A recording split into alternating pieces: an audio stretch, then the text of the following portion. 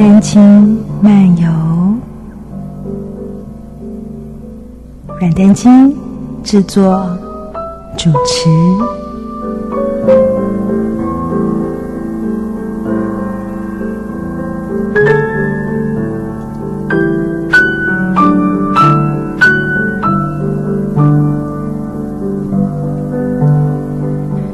与你一同在爱与美的音乐世界里，累了就到心灵诗篇里稍作休息。丹青漫游，我们一同跨界悠游。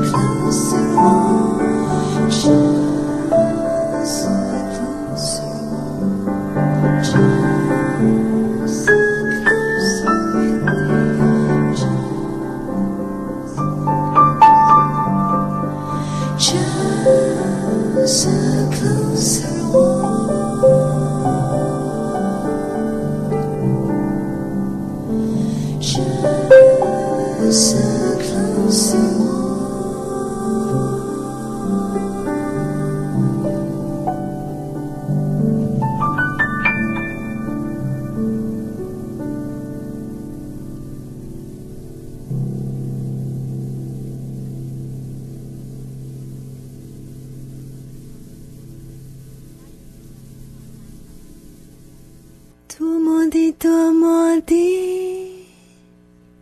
想在长长的生命中打一个美丽的叉，当我遇见你的刹那，你拥有足够的温柔、清醒和蓝，我拥有足够的危险和温暖，跟着你到你的梦里，到你梦里躲藏起来，我好怕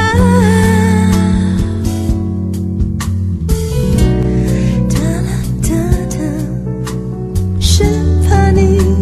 随时就要醒来，我好怕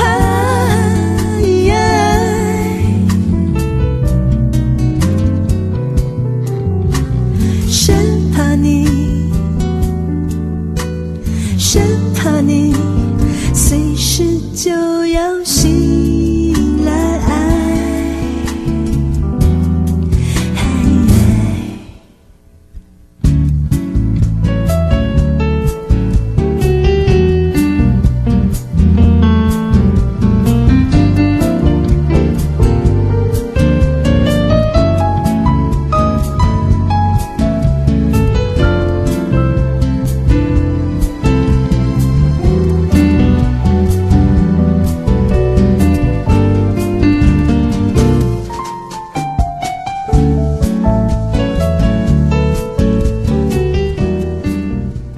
欢迎来到丹青漫游，这里是汉声广播电台，在每个礼拜六、礼拜日的凌晨1点到2点，在丹青漫游，我是阮丹青。我们刚开始与你分享的，来自我在去年应该是去年的这张寻爱旅程当中，我们一起来感受青春三部曲当中遇见你的刹那。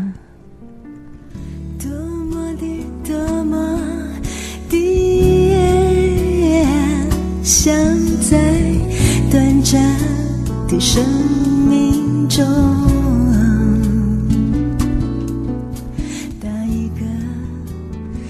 年轻时对爱情的迷恋似近又远，音乐的线条就像感情般的灰色地带，交错虚掷，但这不就是少女的青春幻梦吗？这大概是在若干年前，我自己为这首音乐写了一个应该说是小注解嘛，因为当初这每一首歌呢都是先有歌词，然后我谱成了曲，然后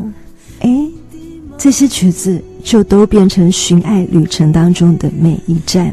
每一个段落，好像就赋予他们每一个故事。这原来呢是夏雨，也就是李格弟他的诗虽然他的词听起来既温柔，但是又带一点点危险性。比方说他前面刚开始他说，多么的想在长长的生命中打一个美丽的岔，当我遇见你的刹那，多么想在短暂的生命中打一个永恒的岔，当我遇见你的刹那，多么想这样子能够有一个 the first sight， 你拥有足够的温柔、清醒和懒，我拥有足够的危险和温暖，就这么的跟着你到你的梦里，到你梦里躲藏起来，但我生怕你随时就要醒来，生怕你随时就要醒来，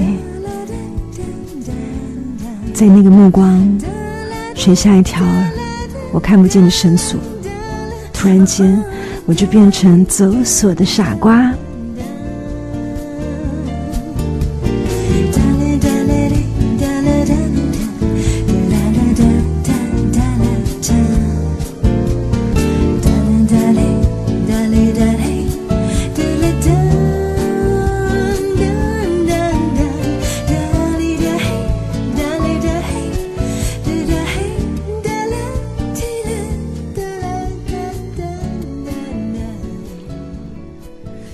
寻爱旅程当中，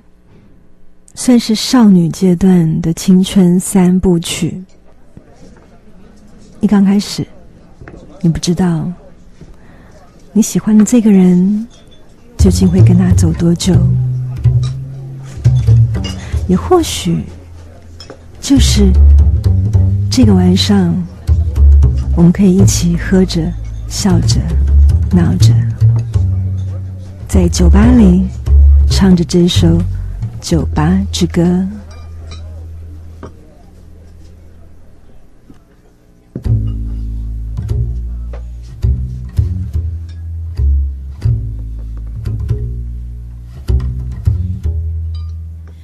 一个人喝完这杯绝 tonic，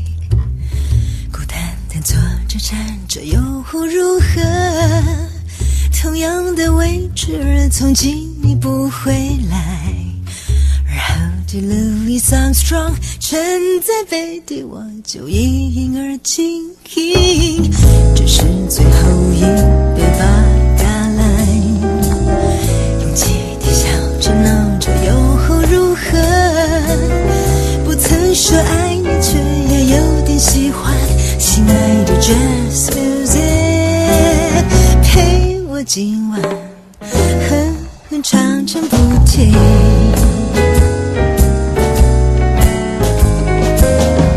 其实我的心早已不再犹豫，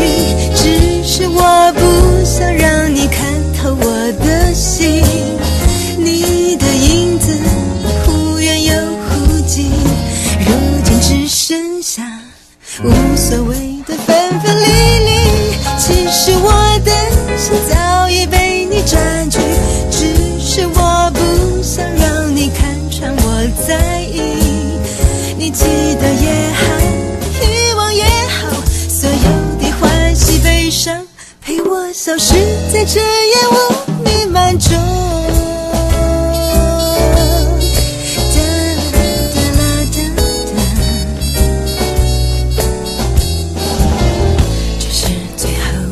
年轻的时候总觉得爱情垂手可得，就算分手后心是飘忽失神，也不在乎，好像只在意曾经拥有的浪漫风景。陪我今晚哼哼唱唱不停，哼哼唱唱不停，哼哼唱唱不停，哼哼唱唱不停。我只想哼哼，我只想哼哼唱唱，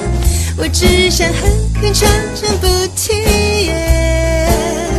我只想哼哼唱唱不停，我只想哼哼。大概在2000年以前，我记得还更久更久，那真的是20几岁的时候，楚世颖，我的好朋友，他写了《酒吧之歌》的前半段，我觉得真的好像可以感受得到他，奇怪为什么他会有这种感觉呢？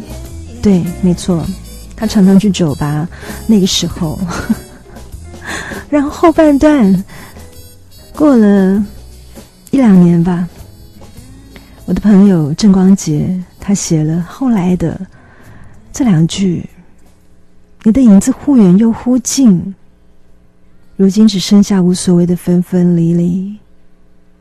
你记得也好，遗忘也好，所有的欢喜悲伤陪我消失在这烟雾弥漫中。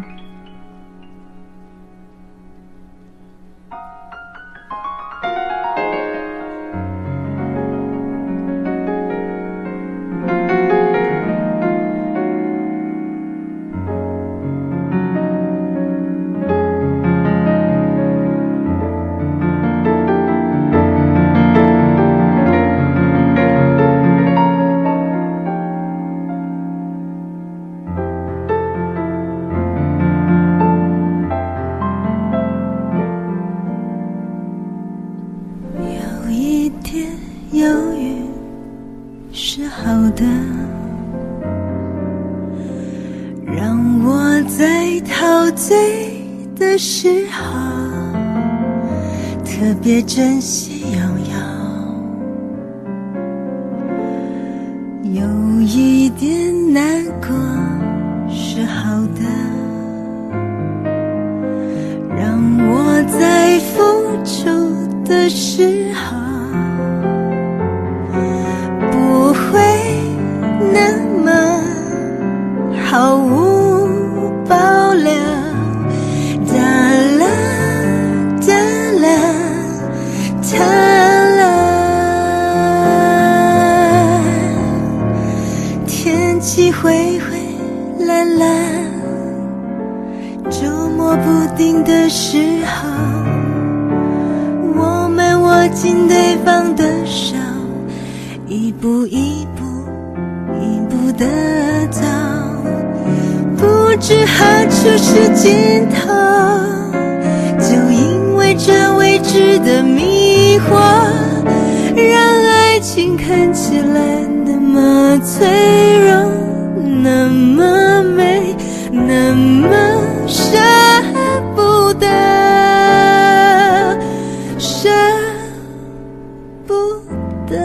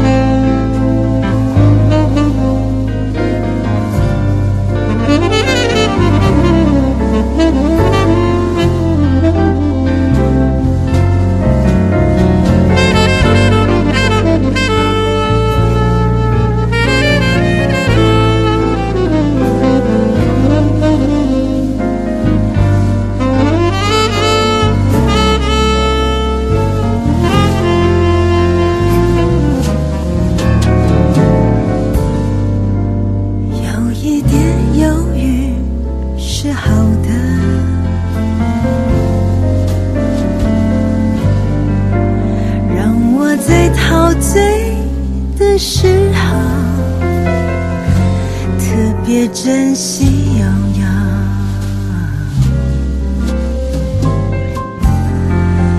有一点难过是好的，让我在付出的时候不会那么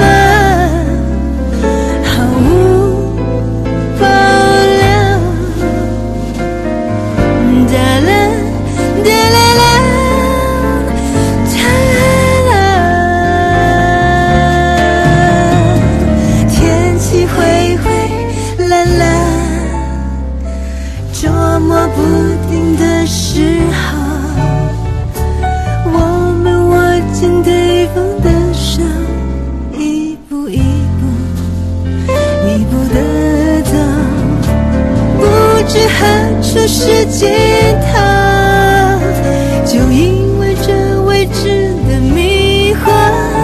让爱情看起来那么脆弱，那么美，那么舍不得，舍不得。天气灰灰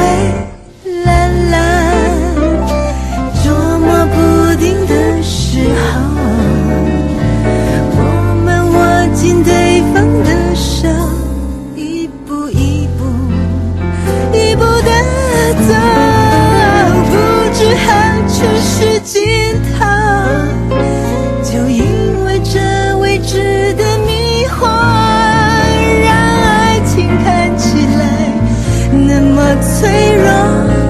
那么美，那么舍不得，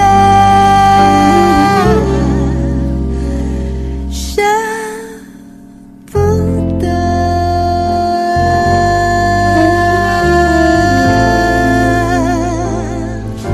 舍不得。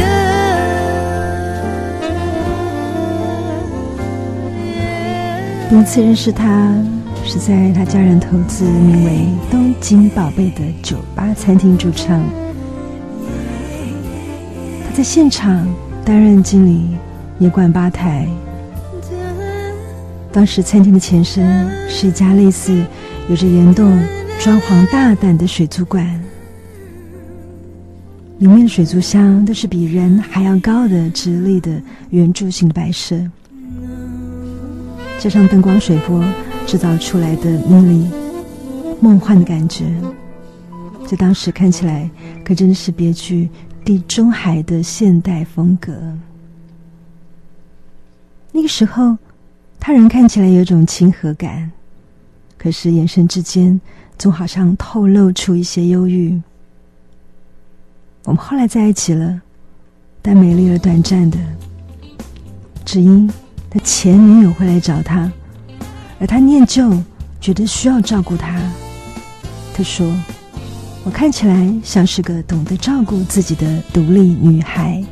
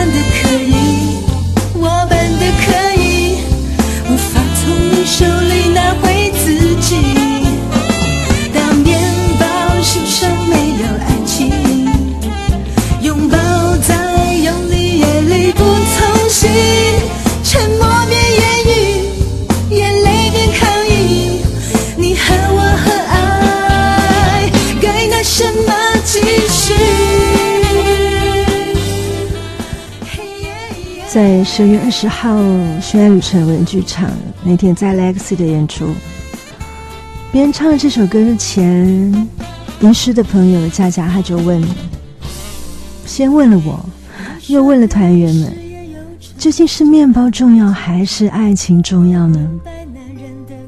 而当时我回答，当然都重要啊对不对？否则如果只有，当然爱情真的是非常的可贵，但如果没有面包，我想中间也还是会有一些曲曲折折吧。不如面包可以少一点，爱情多一点，也许这样就好一点了。当面包树上没有爱情，这样在一起有什么意义？我乱的可以，我笨的可以，无法从你手里拿回自己。当面包树上没有爱情，拥抱再用力也力不从心，沉默变言语，眼泪变抗议，你和我和爱该拿什么继续？而我们可爱的团员吉他手华州他说，面包重要还是爱情重要啊？这就很像先是有鸡还是有蛋呢这个该怎么说呢？反正应该说他们，对啦，可能华州的意思也就跟我的意思差不多。后来我们的贝斯手老卢他说吃饭比较重要，所以他是不吃面包的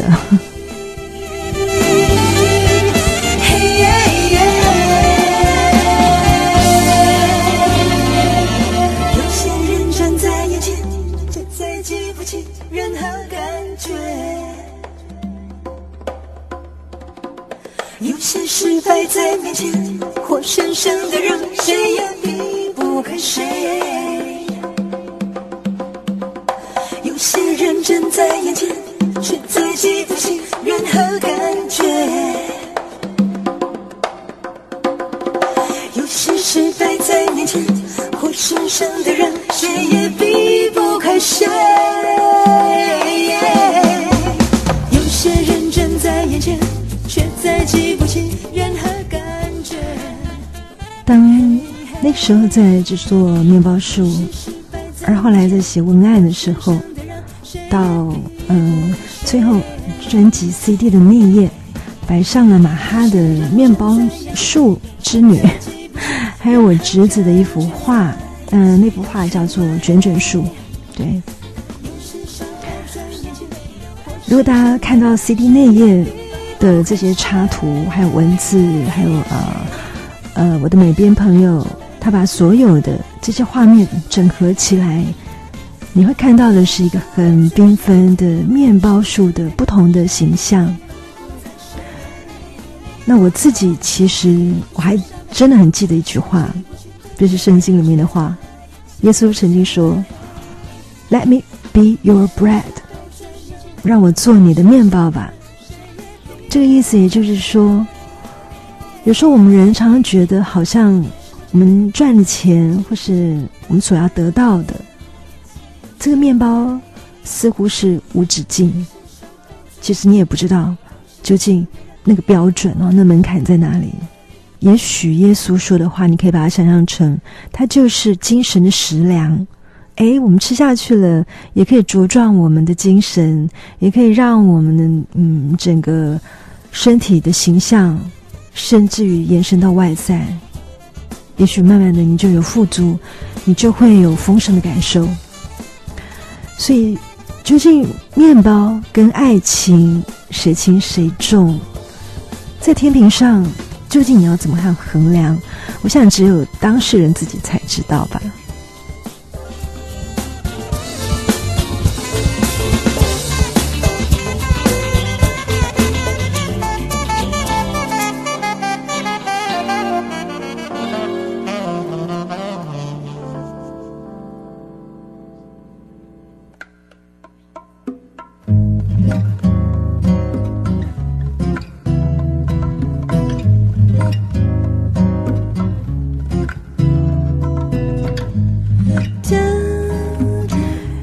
好像是再次的跟大家回顾了寻爱旅程，每一个人生的段落，每一个人生的旅程，每一站当初在制作这张专辑，我知道有些朋友可能他们听到一刚开始的音乐觉得哇好深沉好像好孤单的感觉，越听心里面的那种孤寂感会越来越大。但也曾经有朋友告诉我，尤其他听了一刚开始的前2首，甚至于他看到的飞了的 MV 之后，他觉得好像是那种很巨大的痛苦就让他很多很多的悲伤释放出来。可是当经历过，当哭完了以后呢，他会觉得心里面释放了好多情绪，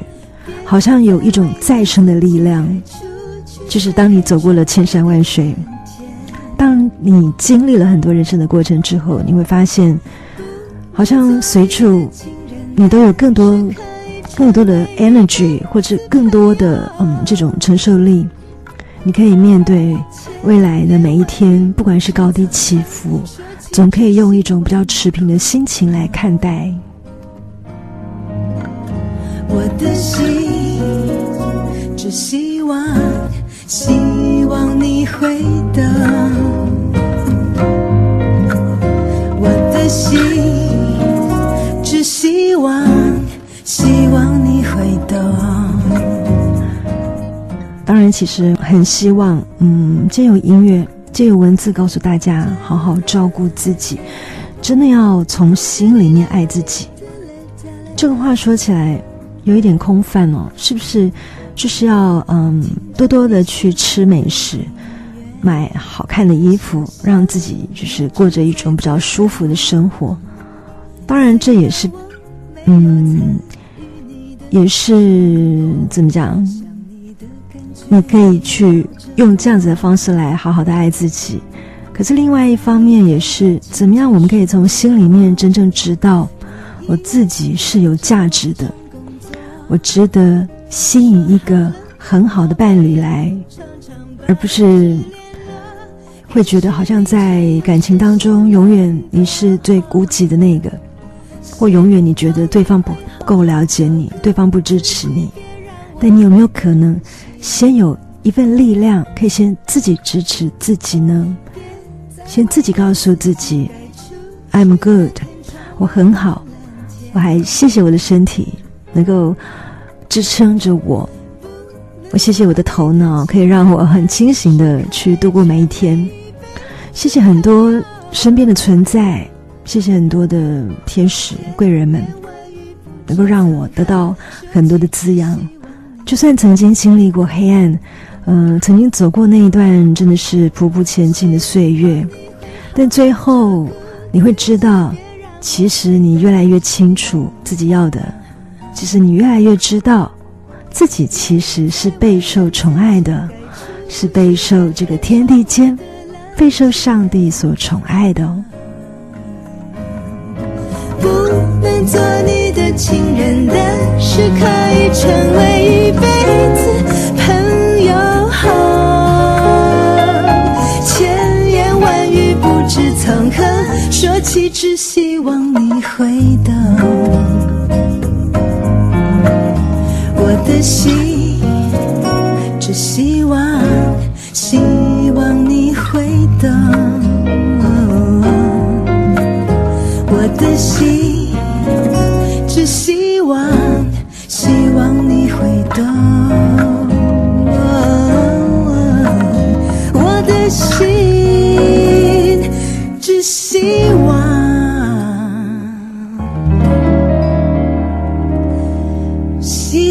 你会懂。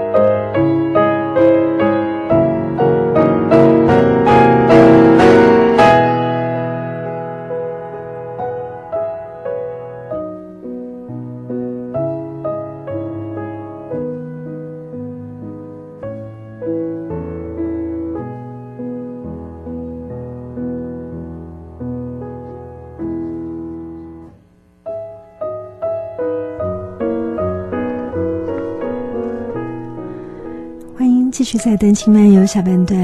我们听到的，从昨天的节目当中已经介绍了谢世贤 Cheryl 在这张请选肖邦当中，他改编了应该说他重新诠释了很多肖邦的经典作品，再加上他自己的创作。在第一作品里面呢，他设计了8组的音乐，每一组的第一首是他的创作，第二首后面的那一首呢是原型，也就是肖邦的原著，两者彼此呼应。他想让观众发现肖邦其实是热情开朗的。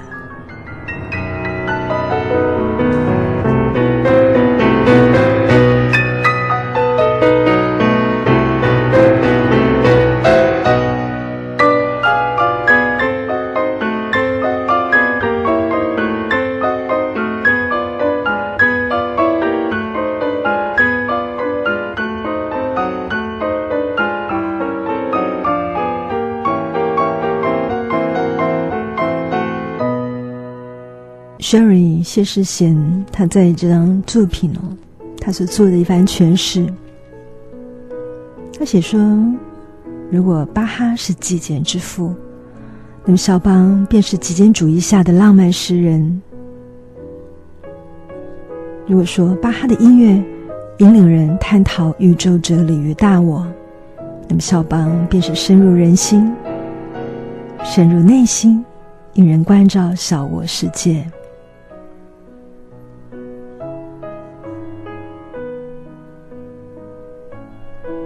仿佛聆听肖邦的音乐，虽然有时候会触动我们内心，有一些忧伤，有一些幽暗的内心的境地，但当跟着音乐一起走过，那种优雅的哀伤，不正就是引发心灵当中那个最可贵的？因此你可以知道别人的难处，当别人难过的时候，我们知道生命当中就是有一些不能承受之轻吧。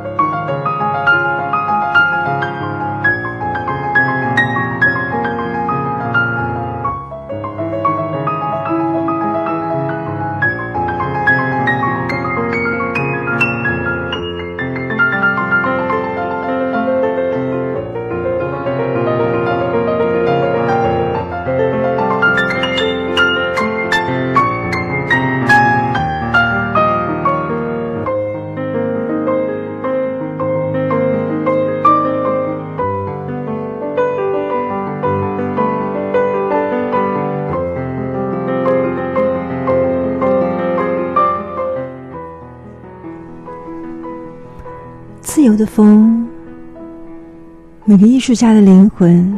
似乎都是矛盾，既渴望自由，却又想被束缚，像风一样，忽快忽慢，忽强忽弱。一眨眼间，它却停在树上，动也不动了。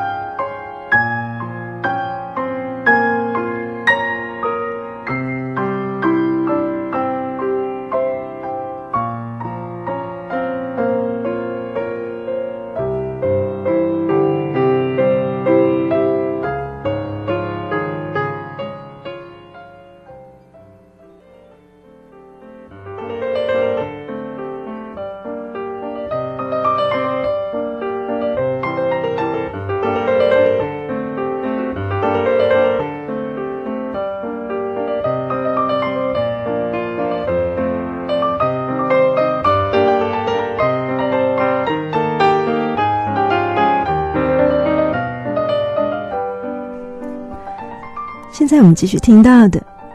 听起来多了一些活泼可爱的，就是谢世贤他结合了台湾的乡愁与波兰的民风创作的这一首活泼之舞。朋友呢曾经问他说，这首奔舞到底该怎么跳？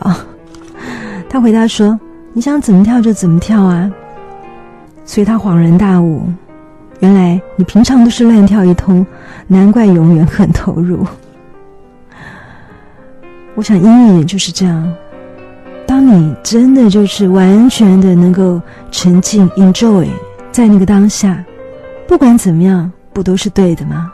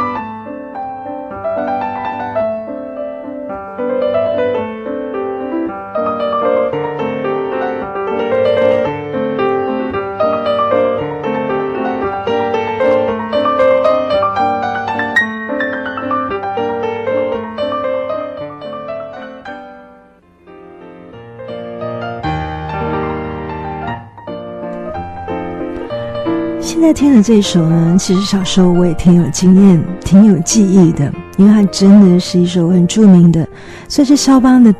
经典当中的经典吧。降 B 大调马祖卡舞曲。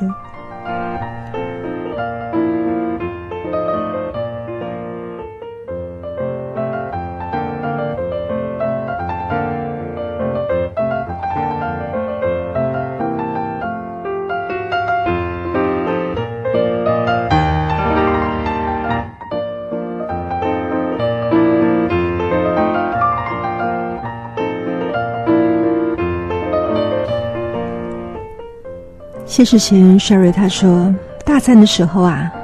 乐理教授为了向他们解释肖邦的马祖卡舞曲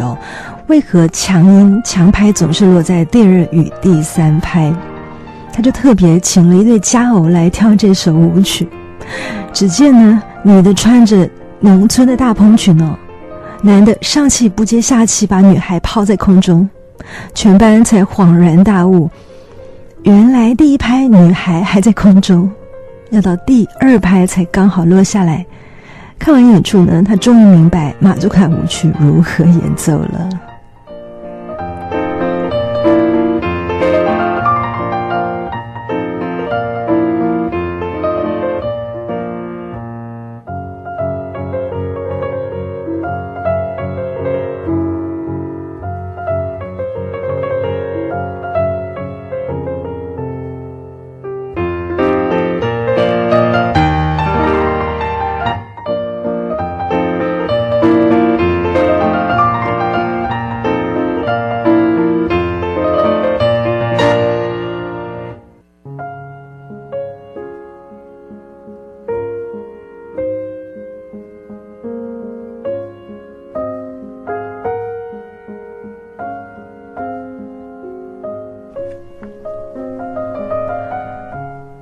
现在我们听到的是小邦降1大调的夜曲，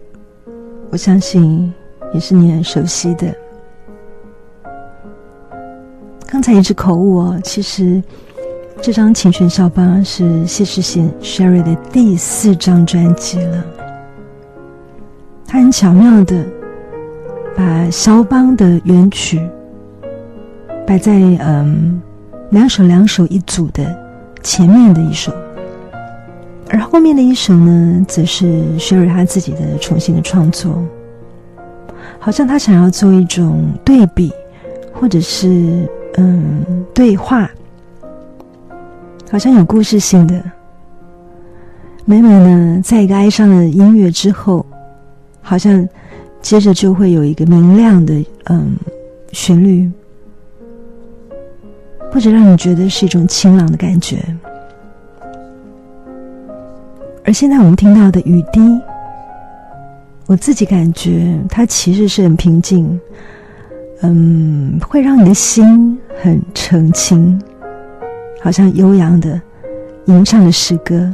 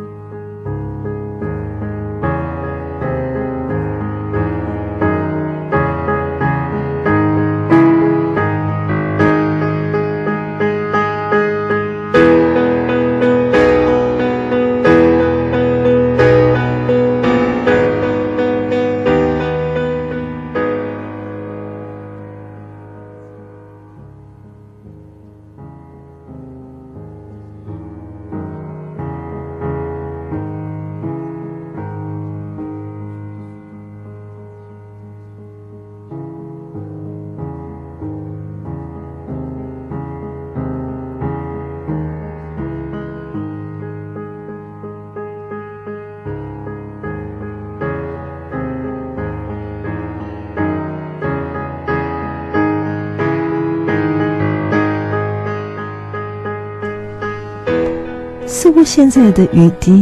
你也感觉得到有一种好像肖邦里面的华丽曲的感觉，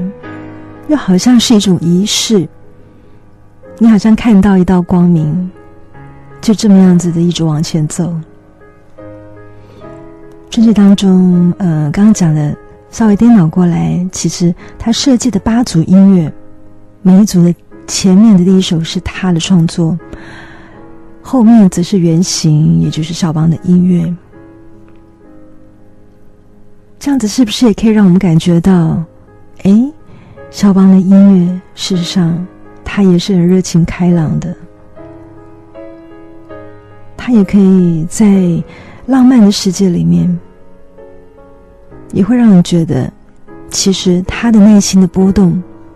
还是会让你有一种好像往上面飞扬起来的感觉。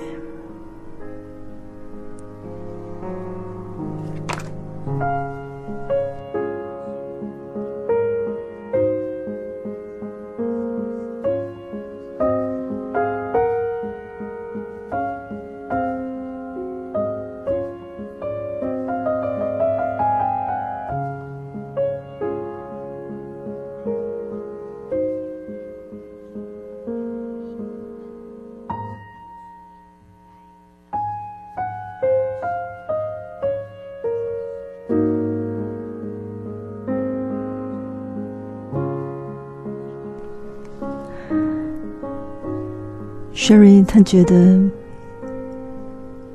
似乎肖邦让人总联想到他是一个多愁善感病恹恹的美男子，不过他就是想要打破这种可能大家对肖邦的刻板印象。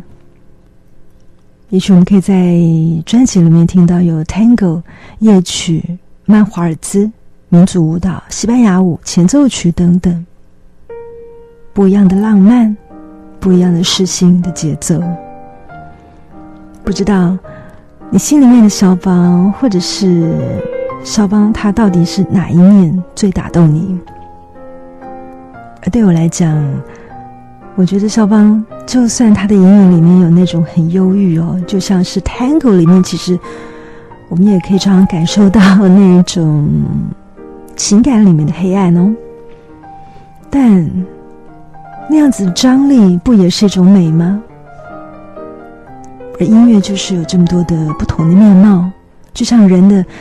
心情、个性，也就是那么样不一样，也才会有对比吧，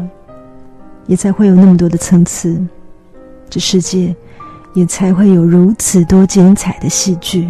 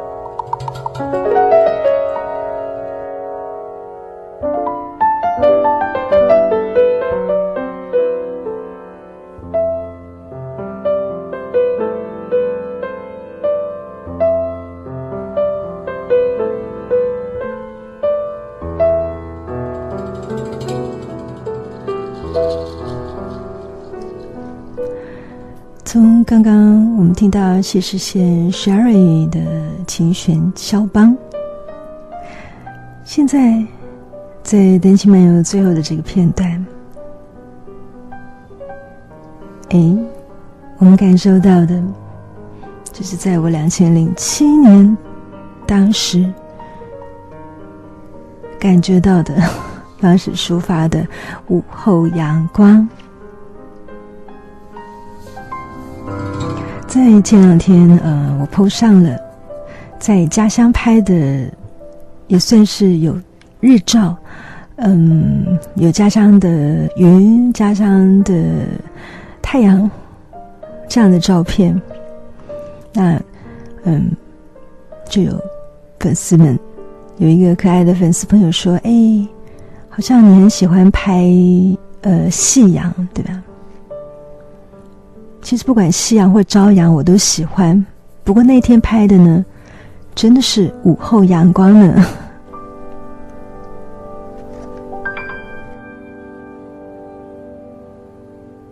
这个午后阳光在当时创作的感觉呢，是在室内，在山上，感觉是一段即兴的，还没有完全成一个什么样的章法，就是有点乱弹。然后你想象当时可能会有一些风，好像有一点点要刮风下雨的感觉，但最后呢，竟然天气又晴朗了，大概是这样的过程吧。而接下来我们听到的，其实也是在12月20号在寻爱旅程微剧场3当中那一天，我把这首梦跟红红的诗把它混合在一起，所以刚开始大家会听到我念了一段红红的自然醒，里面诉说着好像是你不想在梦中醒来，但后来你醒了，于是你希望每一个片刻你都是自然醒，你都能够很清楚，但有时也不一定很清楚的，好像你感受到了什么样子远方的一些叮叮咚咚，但似乎又从来没有发生过。它算是一个梦境吗？或者其实生活上面有一些黑，有一些白，其他的颜色也不过就是梦境吗？有时候梦与现实似乎分不清了呢。也希望我们在每天的生活里都带着一点点的梦境，一些小美感。我们最后就在这首当时改编自德布西的《梦》，原来是一个独奏曲，独奏的钢琴 solo， 听到的是钢琴加上了大提琴不一样的对话。希望在这么深的夜里能够带给你平安放松，心情好。我们在下个礼拜六礼拜日凌晨1点到2点，也就是礼拜5礼拜6的半夜1点到2点，继续在丹青漫游与你一同跨界悠游哦。我是阮丹青，下次见咯，拜拜。